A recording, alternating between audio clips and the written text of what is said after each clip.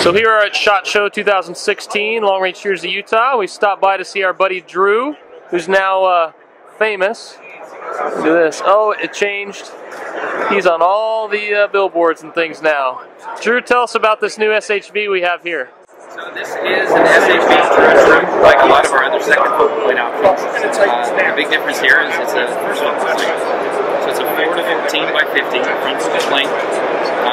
Fast focus eyepiece like the others, an independent zoom ring, side parallax that focuses down to 25 yards at max power. These all are coming illuminated to help you see the reticles at the lowest magnifications. Another big external difference is instead of capped elevation, it's got an exposed zero set elevation. Tell us about the zero set. So it's a simpler mechanical feature that offers return to zero capability for a lower cost. So it's pretty easy to use. It's just like re-indexing back to zero. Very good. Easy to set? Yes, very easy. Just loosen the screws up and turn it back on. Very good. Now, the MIL version comes with 5 mils per rev. The MOA version comes with 10 minutes per rev. Okay, 5 mils per rev and 10 minutes per rev. Yeah. Perfect. Okay. And a year ago you swore they wouldn't have a MIL version of SHV, and I'm wrong. We're happy that you're wrong. Yeah. A lot of our guys love the MILs for our 22 match. So I already asked him, I know the question on everybody's mind is, are they going to do the 5 to 25? And he said... The official answer is we have no plans to release one yet. No plans. We change things and they don't tell me everything before it happens. So let's hope that you're wrong again. Who knows what the future holds.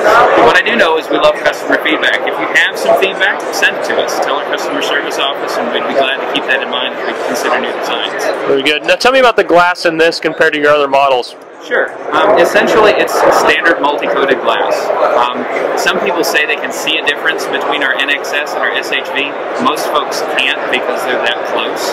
I wouldn't worry about trying to decide based on glass clarity because they're going to resolve very, very well and perform very well. Do everything you want it to do. Okay.